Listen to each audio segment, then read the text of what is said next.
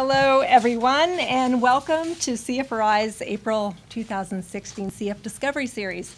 I'm cfri-live, and I am the Programs and Outreach Manager here at CFRI. And at this moment, we are live streaming here from our home studio at CFRI's offices in Palo Alto, California. And I'm very pleased to welcome our guests who are here in the room, and I'm also very pleased to welcome our guests who are attending online. We have a very special program for you tonight, but before we get started, I want to thank Vertex Pharmaceuticals, Genentech, Chiesi USA for generously sponsoring tonight's event, and I also want to give a special thanks to Gilead Sciences for providing additional support for this evening's program. As always, we urge you to work together with your doctor, with your healthcare team, and please note that no information provided tonight is intended for a patient's diagnosis or treatment. Tonight's program is being produced by your cfri-live team, Scott Wakefield, David Suhu, and Mary Convento. This is happening in real time, and at the end of the presentation, I urge everybody to ask questions because we have an extremely knowledgeable speaker, and this is a great opportunity to hear directly from a top expert in the field of CF lung transplants. And for you online viewers, you can click in the chat box on your screen, and Mary Convento will be tracking your questions, and at the end of the presentation, she will ask them on your behalf. So let's get started. While we celebrate the many recent advances in CF therapies and medications, the tragic reality is that for many CF patients with advanced lung disease, lung transplantation remains the only hope for prolonging one's life. But for a wide range of reasons, lung transplantation is fraught with its own risks and challenges. We are very fortunate to have with us tonight Dr. Jasleen Kukreja, Program and Surgical Director of the Lung Transplantation Program at the University of California in San Francisco. Dr. Kukreja is a renowned surgeon, and UCSF is ranked highest in the nation for patient survival rates post-transplant. I have to confess that until Dr. Kukreja walked in the door, I was holding my breath because she is extremely busy. In fact, while we were confirming details for tonight's presentation, it was a Monday, and she told me she had done 3 transplants over the weekend. That is incredible. So UCSF has integrated new and innovative strategies for lung transplantation, and this is a wonderful opportunity to hear about them firsthand. So please help me welcome Dr. Jasleen Kukreja.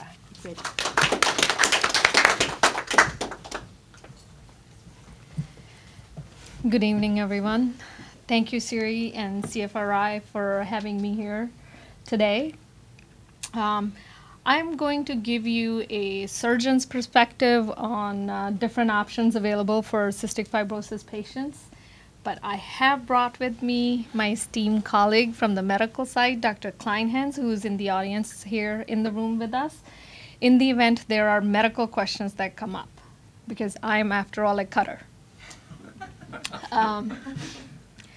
So when I look back, I was a teenager at the time when my mom died from heart disease. She was very young at that time. I think today, if she had a chance, that second chance, she would have been alive. Not everyone gets that second chance at life, and I'm hoping that I'm able to give this opportunity to the cystic fibrosis patients. I am going to be talking about a industry-sponsored trial very briefly towards the end of my talk, but I have no financial relationships with them. I'm also going to be presenting a lot of photographs. Hopefully none of them are too graphic for our viewers, so please use viewer discretion. And I have obtained permission to present this from the patients, to present this for educational purposes. So to briefly give you an overview of my talk, first we're going to talk about how we can bridge an acutely ill cystic fibrosis patient. And by that I'm referring to ECMO. I think a lot of people in the audience probably already are familiar with what ECMO means.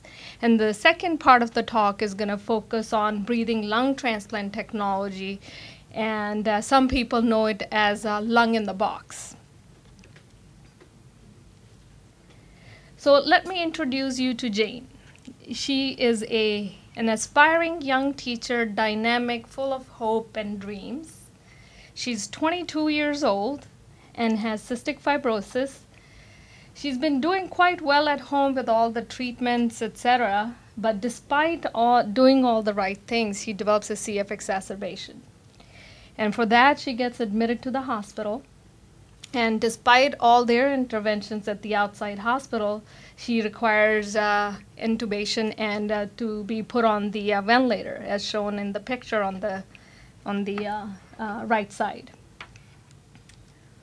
Despite being on the ventilator, her oxygen levels remain very low, and her carbon dioxide levels are very high. And as a result of the high carbon dioxide level, she's in a coma. So she's transferred to us in this condition for further management and treatment. We know that in her current condition, Jane has very high risk of not making it. This basically is showing a graph showing how the cystic fibrosis patients, when they get mechanically ventilated, intubated, that their risk of dying is very high. On the x-axis, the horizontal axis is the age of the patients, and on the y-axis, the vertical axis, is the number of patients. The gray bars represent patients who died, and the top clear bars represent people who actually survived the mechanical intubation. So as you can see, people over the age of 15 who needed mechanical ventilation, actually overwhelming majority of them did not make it. So under these conditions, acute respiratory failure requiring mechanical ventilation, majority of the transplant centers will not accept her due to this high mortality risk. So in 2016, we still have no cure for CF. These drugs have had some modest effect. Gene therapy remains a pipe dream. Overwhelming majority of these patients are going to die from their lung infections. So what can I do for her right now, for Jane, in her current condition as a surgeon? Her only option, hope to survive at this point, is a new set of lungs. So far, I've only given you bad news, but here's the good news. As much as you want to delay getting transplantation, the good news is that when you do come to that stage where you need transplantation, that CF patients, compared to all other disease entities, green line here represents CF patients, and all the other entities are pulmonary fibrosis, pulmonary hypertension, et cetera, emphysema. Of all these other conditions why people get transplanted, CF patients have the best long-term survival. The news gets even better. Over the last couple of decades, as the surgical technique has evolved and intensive care interventions and anti-rejection medications have gotten better, and the long-term follow-up of these patients has gotten better, the CF outcomes has even gotten much better in this last decade. So this is all good, but what about Jane? Can Jane in her current state make it to transplant? Because as I showed you previously, that her risk at this stage of being intubated, mechanically ventilated, her risk of dying is very high. The longer she stays on the ventilator in that stupor state, the weaker she gets. And we know that debility is a strong predictor of bad outcome following lung transplant. So how do we break her out of this cycle? Mechanical ventilation is just a band-aid for her. Sooner or later it will fail. So my job is to keep her alive, and not only keep her alive, but also keep her active and engaged and exercising, so I can get her to a life-saving procedure, which is transplant, and not have her get debilitated. So at this point, what she needs is a artificial means to keep her going, and whether it's lungs or whether it's heart or lungs. And those artificial organs we are able to provide this technology to the patients, and this is called ECMO. What ECMO stands for is extracorporeal membrane oxygenation support. So let's just call it ECMO, not go into the details. And this is one of the ways you can start somebody on ECMO. You can either access through the neck or through the groin, and sometimes through the chest. So in the next few slides, I'm going to briefly review what ECMO is, give you a little bit of history about it, and our experience at UCSF. So in terms of history, the very first ECMO for lung failure was performed about 50 years ago, not too far from here, by one of my teachers, Dr. Don Hill, in San Francisco. This is what the gadget looked like. It practically took up the entire room. So this is the device, and this is obviously the patient connected to different IVs. Like anything else, evolution is inevitable. This is where we started 50 years ago. Then about 10 years ago, we evolved to this. Last 5 years, we have this. And the newest toy on the market is this, which is just hot off the press last week. A device that now we can hold in our hands, and patients can wear the device on their person. Types of ECMO.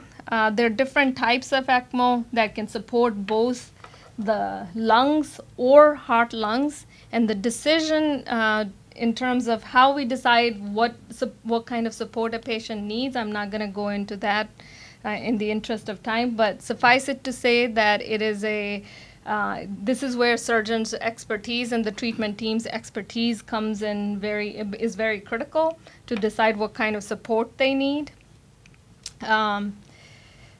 Timing of ECMO, as far as like in terms of when to initiate our ECMO, is even more dependent on the treating team's expertise. Having said that, as the experience around the country at different centers is growing, people are starting to institute ECMO early and early in the course of their patient's acute illness to prevent the debility and the death that we talked about so far. Goals, as I keep saying, and this is very key to a successful lung transplant outcome, the goals are not only to keep the patient alive, but have a walking, talking, exercising patient to have the best outcome.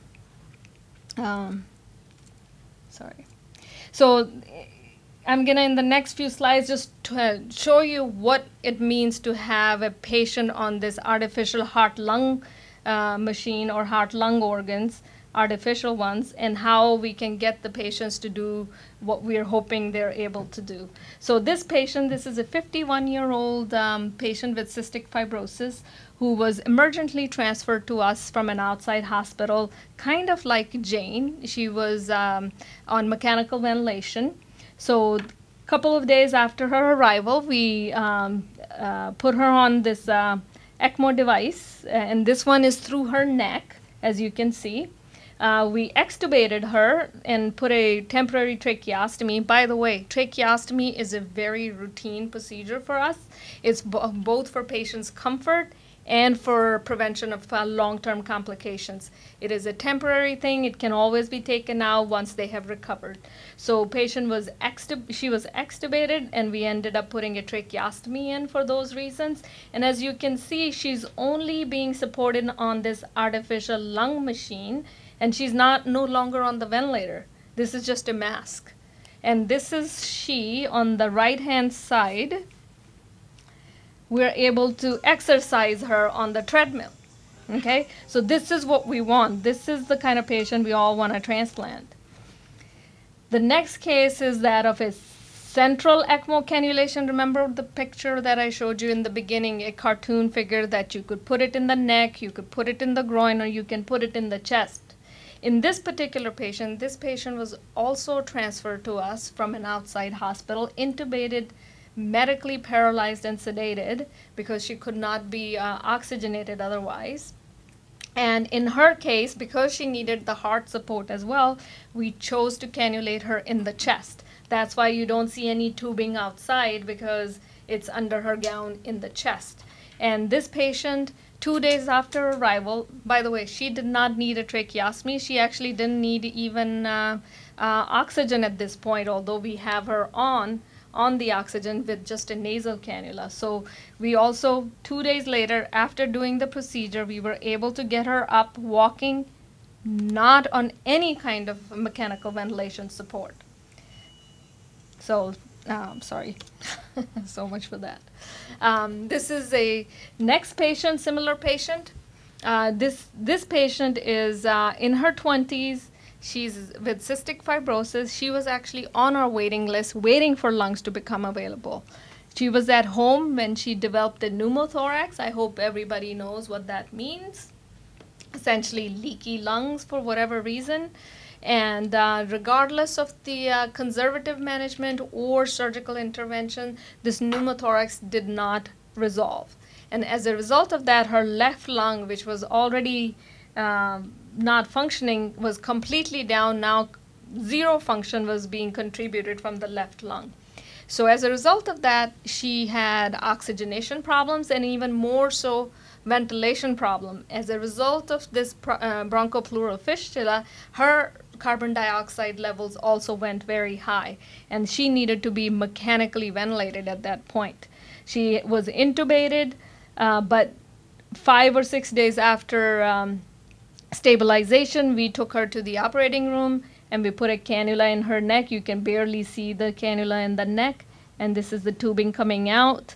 We also trached her like we did most of our patients, and she's also no longer on the breathing machine, and she is exercising on the treadmill. This is an example of a couple of other patients. These are actually second time coming for transplant. They developed chronic rejection, and they had the cannulas put in their neck. Both of them, same device, same endpoint. They're up and about. This gentleman is getting some support, but not much. The gentleman on the left was actually one of the first cases done in the country of walking ECMO, and he's a celebrity now. His case is presented at every conference.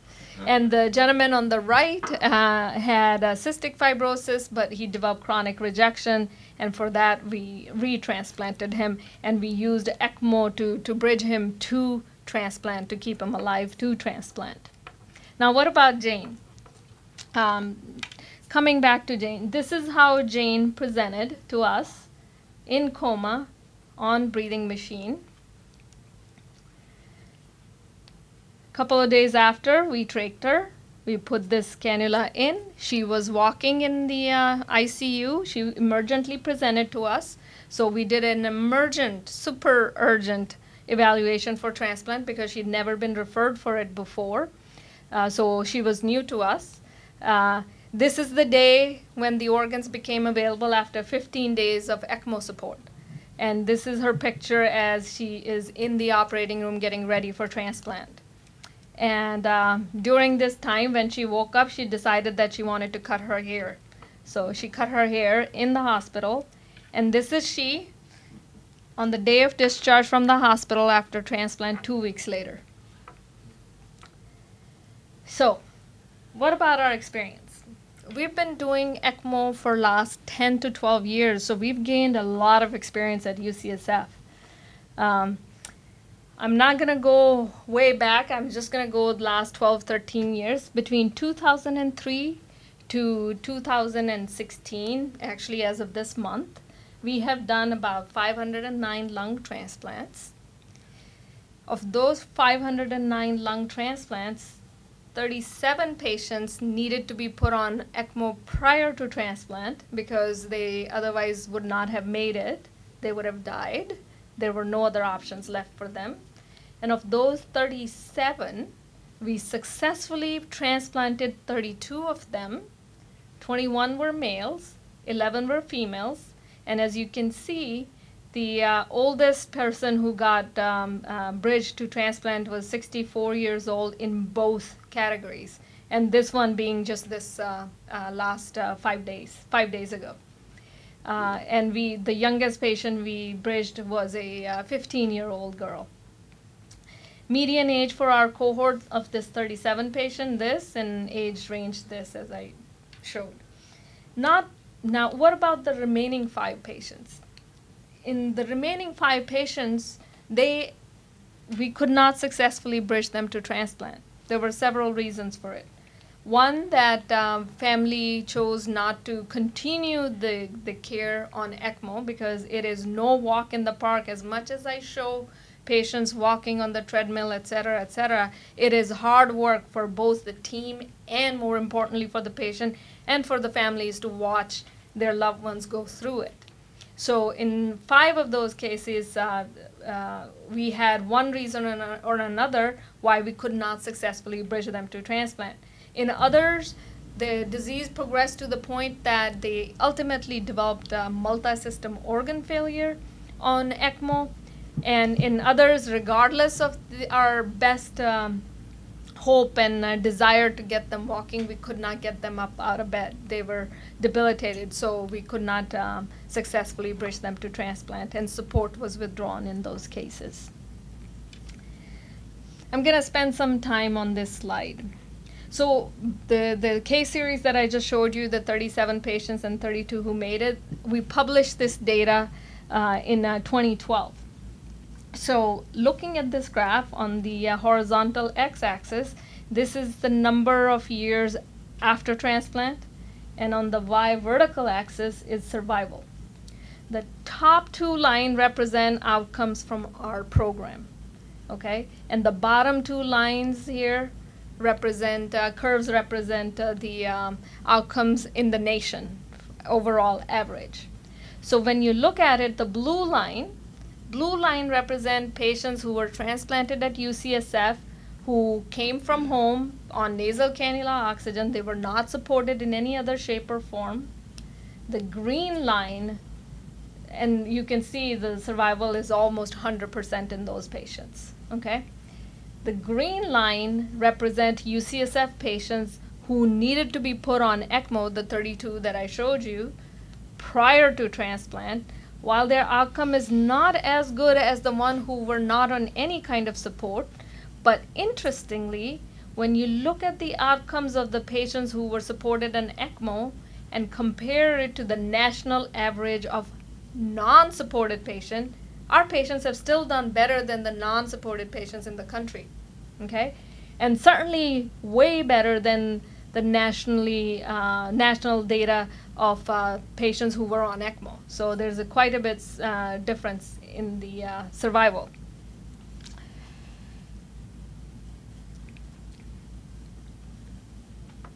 So ours is the largest published series to date, at least in this country, and I am just going to go briefly over the global experience, including the countries in Europe.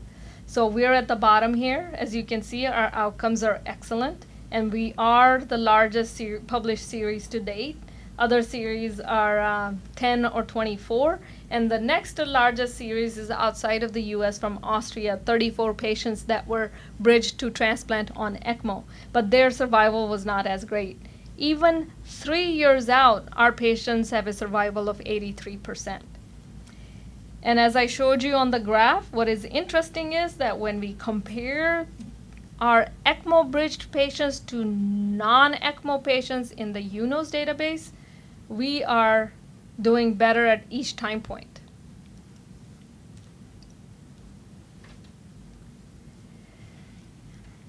Any questions from anyone right now before I move on to the next topic? I was interested in that Colombia result. Yes. Let me go back to it. Yes. 100%. So they were very selective when they started the program in terms of who they were going to put on the device. So they selected the best possible candidates. Whereas in our series, as you can see, we've taken 64 years old with multiple comorbidities, et cetera, et cetera. And 2, their numbers are too small. So. Thank you. And we have now added way more patients to this list, if you look at the combined list. Any other questions? What's the longest you had a patient on the ECMO device before you were able to and still do surgery? Is there any length of time? As much as I'm saying, I'm going to repeat myself, it is no walk in the park. The longest we've had was a young lady, 18 years of age. She was on the device for 39 days. In the published series that we presented, there was someone at Kentucky who was on the device for 72 days. Yes. And I believe this past year, Cleveland did a case of a young physician who was on the device for about 3.5 months. I'm curious, is this used nationwide, or are there just a few transplant centers that use this? Very good question. So we were one of the first ones, although there are, Duke was also very involved with this technique or technology, and in the last couple of years, as the experience is growing, now more and more centers have come on board, but it still is relatively new intervention for majority of the centers. I would say the centers that have the most experience on the West Coast is us. In the Midwest would be probably Cleveland Clinic and the in Michigan area. Chicago is starting to do it, I know, in speaking to a couple of surgeons there. And obviously Duke has a lot of experience. And on the East Coast, I would say Pittsburgh has a lot of experience. Temple is starting to build their program. So it's still not as widespread, but it is gaining popularity. Yes. Can you talk a little bit about the common exclusion factors, like what would disqualify a patient from this bridge? Very good question. So it is not for everyone. And some of the things we consider when we are thinking about ECMO is age. But as you saw, age is a moving target, and younger age means, one thing to one person and another thing to another person. And it's not so much the chronological age, but more how a patient eyeballs. If somebody is really, malnourished and, debilitated, it's probably not a good technology to utilize in them. Patients who have single system failure means it's only their lungs that are failing, every other system is intact. That would be the person you want to put the device in to keep those other organs going. If the patient does develop multi-system organ failure, then it's probably not a good idea to continue to support them, because it would be very challenging to treat and manage them after transplant, if they even make it to transplant. This technology does require to be on blood thinning medication. So if somebody has bleeding disorders, it's probably not a good idea to start this intervention on them. Mary Ellen, can you think of anything else? Bloodstream infection is one of the issues. Right. So infection in the body, in the blood, would be a contraindication. And if they're missing some of the formed elements of the blood, if they already have low levels of platelets, then it becomes really hard to... Because of the blood thinning medication, because they will bleed even more if they don't have all the clotting factors in the bloodstream.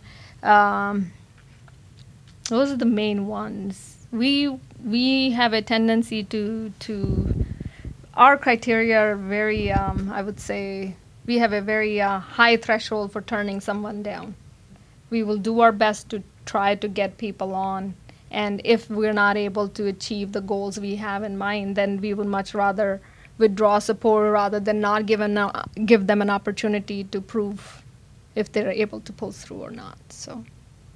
Do you, sorry, can I ask a follow-up? Yeah, Do absolutely. you guys have kind of a different approach to anticoagulation therapy with CF patients because of their vitamin K or their common like liver disease issues? Very good question. Another one. Not necessarily.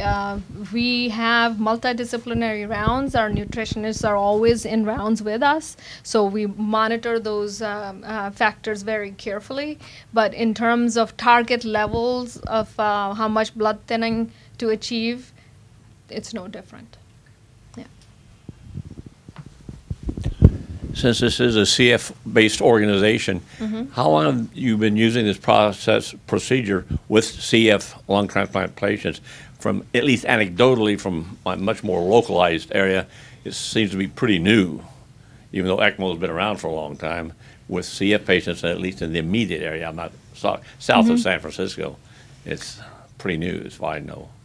We've been at UCSF, we've been using it for about 12, 13 years, including CF patients. Yeah. Thank you.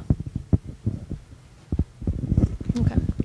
All right. So I'm going to move on to the next topic, which is the breathing lung transplant technology, or as someone said, lung in the box.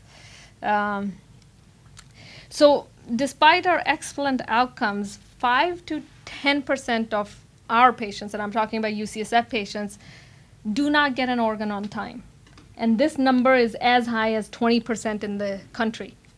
Now, as shown in this graph, on the x-axis, you have year of transplant, when somebody was transplanted, which year. And here on the y-axis is number of lung transplants.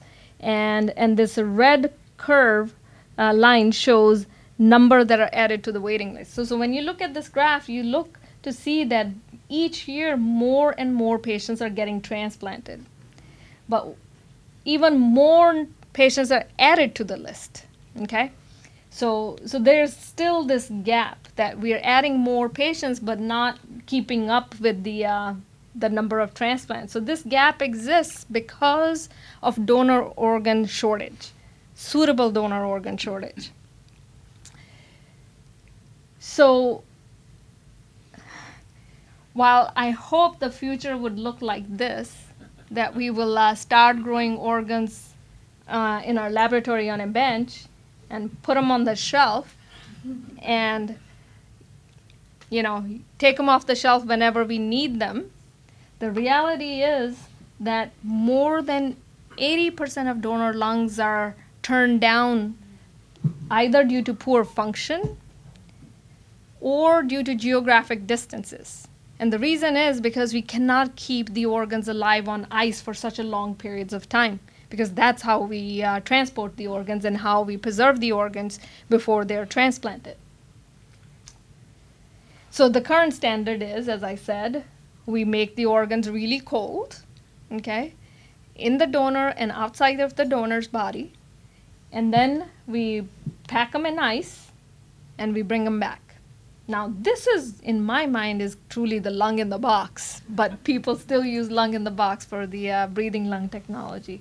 So we bring them back to our transplant center in this sort of package. Now, we hope when we bring the organs back to our transplant center that they're going to work like they did when they were in the donor's body. But we have no way to assess them. We just keep our fingers crossed that they're going to work out. What we're hoping to achieve is this breathing lung technology. And I believe this is going to be the future. So currently, this technology is only available as an investigational device for clinical trials. The premise behind this technology is that, as you recall, I said majority of the donor lungs are turned down because of poor function or geographic distances. So what we're hoping to do is, by keeping the organs alive, by oxygenating them, by hooking them up to a ventilator, and by perfusing the organs with warm blood, we can keep them alive. And this hopefully will eliminate the problem of geographic distances because the organs are alive, We're able to treat those possibly poor functioning organs in the donor that we didn't have time to treat properly, but we can now treat them properly in the device with much higher doses of antibiotics, which we cannot do in a live person. We're able to do bronchoscopies. It allows us to do so many different interventions that we know exactly what kind of organ we're going to be putting in at the end of the run and how they would be functioning. This picture didn't turn out good, but this is the gentleman, Professor Steen. He's the gentleman who pioneered this technique in Sweden. And this was the first article published not too long ago, only in 2007. Several investigators from around the globe went to his institution to learn this technology, including the group from Toronto General Hospital, which has by far the largest experience in this technology now.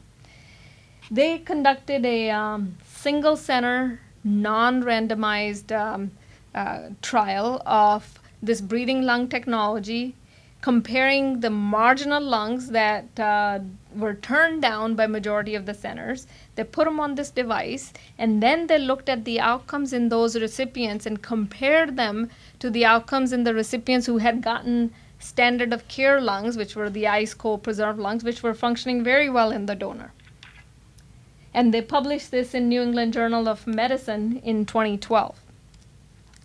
What they found was that when they compared this group, which is the breathing lung group, to the control group, which was on ice but good functioning lung, bad functioning lung in the donor but good functioning in the device, when they compared them side by side, they found that not only did these so-called marginal lungs and the breathing lung technology worked as well, they actually worked better than the standard of care normally accepted good lungs.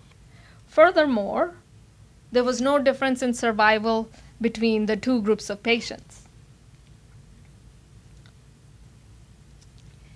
So there are currently several prospective trials that are ongoing in both in the US and outside of the US, looking at this breathing lung technology both for standard of care lungs, which means that lungs that would have been otherwise accepted on ice, they are now putting them on the device to see if they will do even better, or lungs that have been rejected because of poor function or geographic reasons, and then putting them on the device.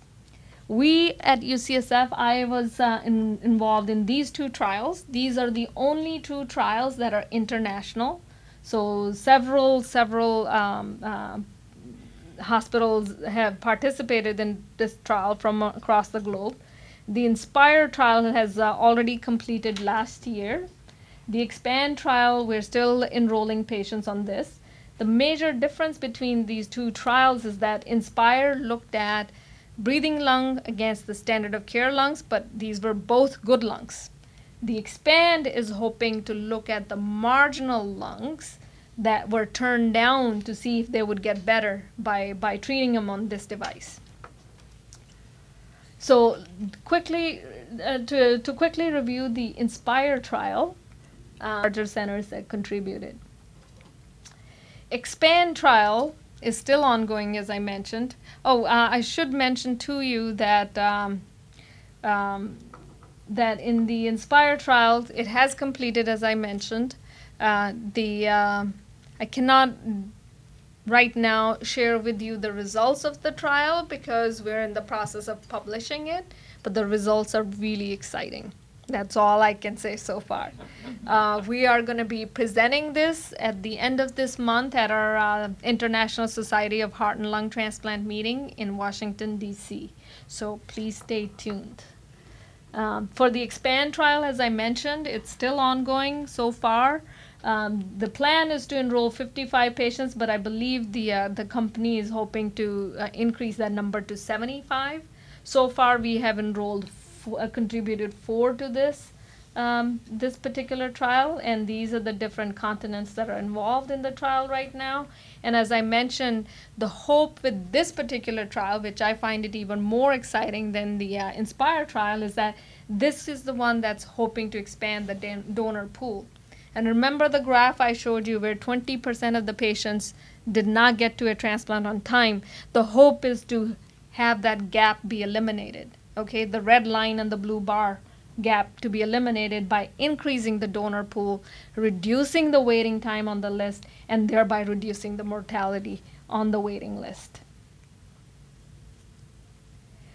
I'm going to briefly go over how this breathing lung technology works, okay? Let's see. So we go to the donor hospital, or if it's in our hospital, we go to the operating room. We will recover the organs from the donor in our standard way. So these organs have already obviously been recovered. And now we're getting ready to put them on this breathing lung device. So this is the device right here. This tubing is going to get connected to the artery that supplies the blood to the lungs. And so this is the tubing that supplies blood to the lung. There's a pump underneath that pumps the blood into the lungs. It's warm blood. And underneath there is the ventilator tubing that ventilates the organ. We keep them warm at room temperature or body temperature. We pack them up. Now we're able to use, I forgot to show you a console. The console allows us to assess the lungs on a minute-to-minute and hour-to-hour basis. When we come back to the hospital, the transplant center, we do one final assessment of the lungs. We make sure we're happy with the function as if they would have been accepted normally, and then we transplant them, okay? I have high hopes for this device because I think it can help not only people like Jane and others, and they can go on to have their bright future and do all the things they want to do, rock climbing, maybe non-alcoholic beers to enjoy that. I forgot to, I should have taken that out. Okay. I am very thankful and grateful to my patients and their families for giving me the opportunity to be part of their lives and to make an impact. They put a lot of faith in me, and I'm very fortunate to have found a job that is so rewarding and given me a chance to give their family and friends a second chance at life. So.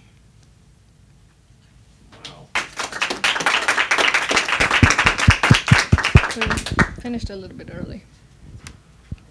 So any questions I can answer for anybody? Yes. So I didn't quite understand how much longer the lung can be kept before it's transplanted when it's being reconditioned like that. So the longest we've kept is 17 hours. And you've done all the reconditioning in that time? Mm-hmm. Thank you. Right. What kind of blood do you use that you put into that living lung? Is it transplanted? I mean, just from a regular donor, blood donor, or is it? It's from the blood bank. The blood bank. Mm-hmm.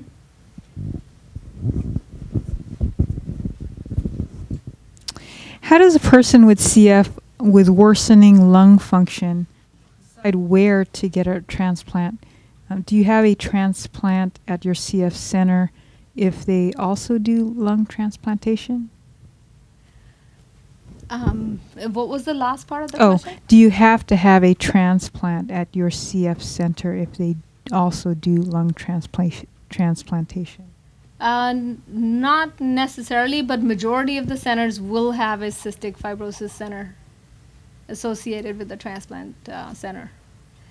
In terms of where to go for transplant, the first part of the question, it truly depends on where you are and what kind of access you have to transplant centers. It also partially is dependent on your insurance carrier, who they will allow you to go see.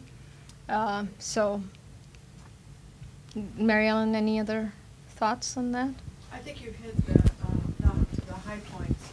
I know that within the transplant community, the patients talk quite a bit about their experience, and I have had our own patients review the transplant outcomes and make decisions. But I would say that many of the CF patients are restricted by their insurance and the agreements the insurer has made with transplant programs, and so they really have to work within those limitations. Using blood bank blood for that process, does that complicate the tissue matching and rejection issues? Because now you've got two different sources of rejection possibilities.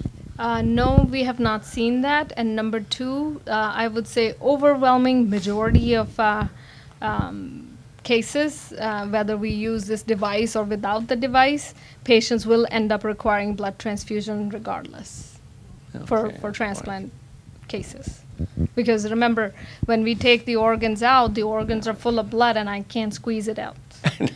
I do my best, but I can't complete. So I would say overwhelming majority will end up with 1 or 2 transfusions. Now, what is interesting is that for the ECMO patients, we need way more transfusions for these patients.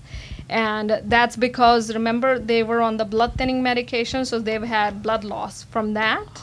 And 2, the device is not without its risks. The device can cause consumptive coagulopathy, which basically means that all that tubing in the circuit that I showed you, the clotting factors get stuck to those tubing and it depletes the body of that.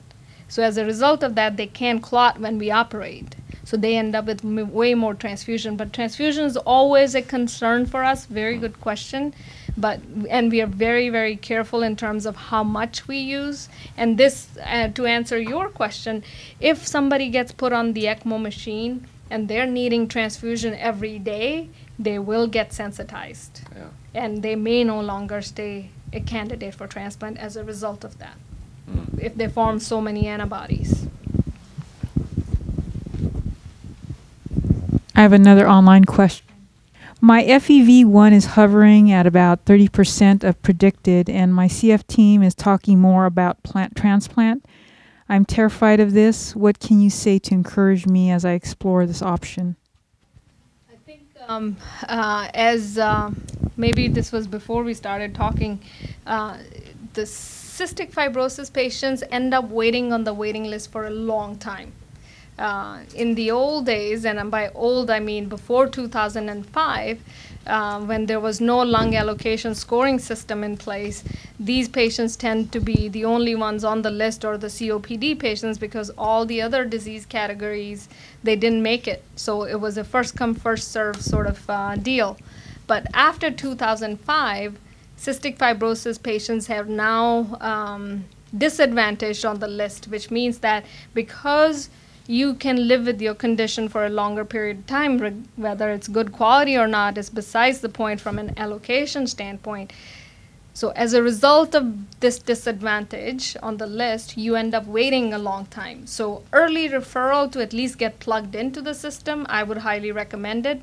Whether you need to go for transplant, your transplant team and your local pulmonologist can make that decision. But in my opinion, and Mary Ellen's, I'll ask her to voice her opinion, I would say that if you are getting to a point where FEV1 is starting to drop, that it's probably not a bad idea to get at least an evaluation done, get to know the people so they know you, you know them, and if and when the time comes that, you're good to go. Mary Ellen, do you have any? I'm the person that often recommends to patients and our CF clinic at UCSF that it's time for us to consider lung transplant. And one of the first things I recommend to them is to actually have a meeting with the lung transplant team. The team is organized in such a way that the comprehensive evaluation by the physician and dietitian and social worker gives you an idea of the challenges that you personally are going to have to address as part of the lung transplant experience. But there's also a lot of information about what life is like during the period of time you're recovering from your transplant procedure and how you'll live with the new organs after transplant.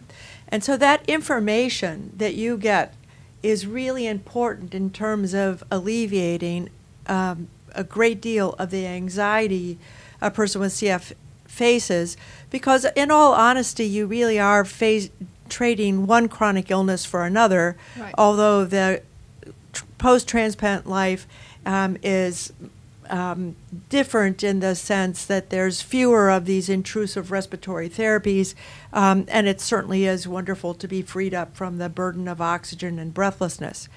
The second thing that I think is valuable and often recommended through the Transplant Center is to tap into the CF community experience with lung transplant. Remembering, of course, that everybody's experience is going to be unique and different.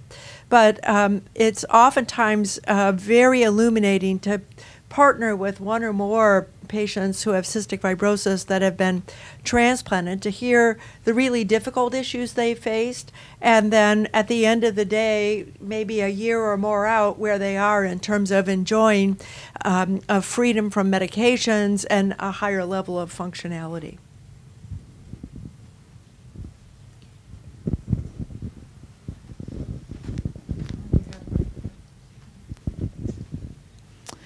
I read about the case at Stanford where a woman with CF received a lung-heart transplant and someone else received her heart. Do you think this is going to happen more often?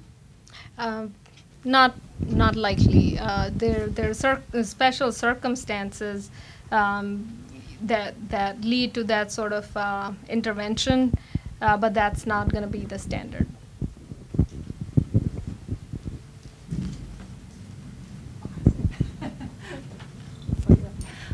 With the study with the European countries participating as well, in Canada, I think I noted.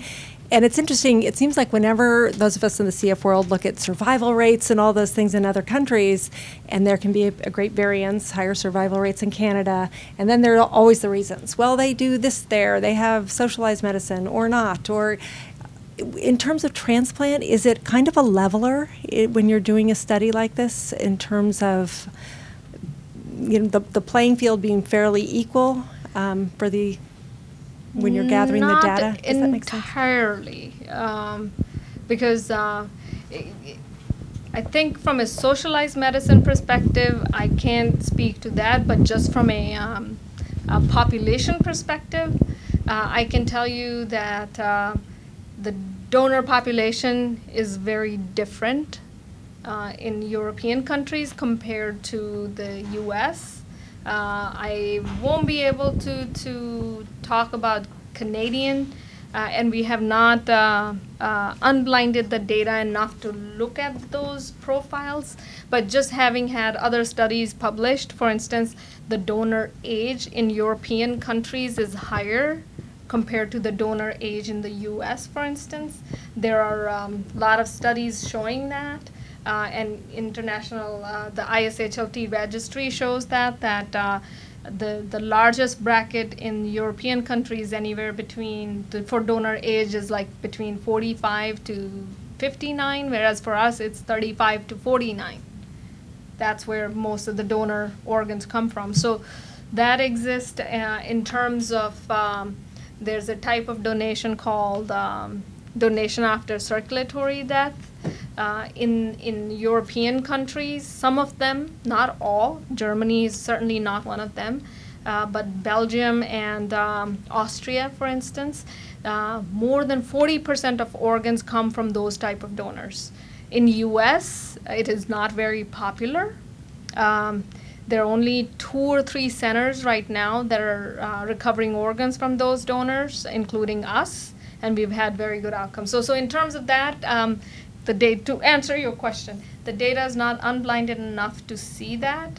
But from a socialized medicine perspective, there is one thing I could possibly comment on that at a certain age in Europe, a patient is no longer considered a good candidate for a transplant, because the way they look at it from a socialized perspective is that this patient was not going to have much to live, with or without transplant.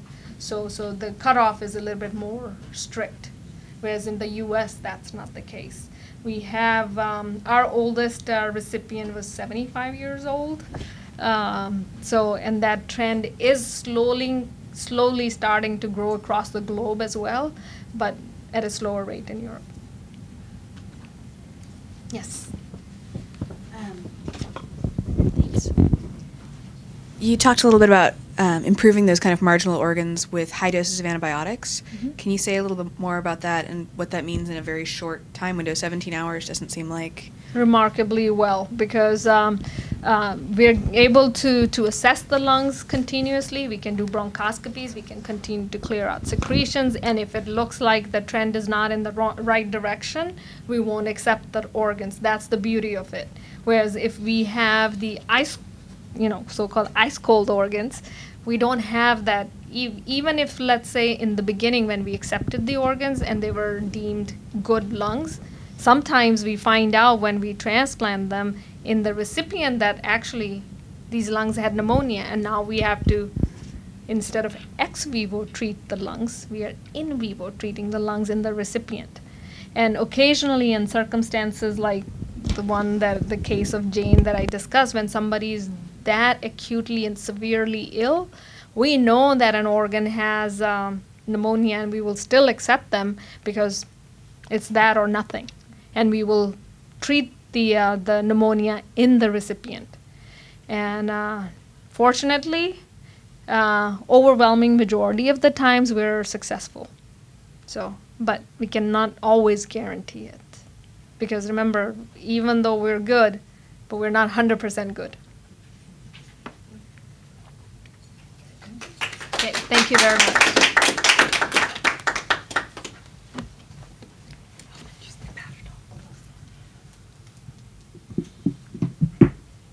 Thank you.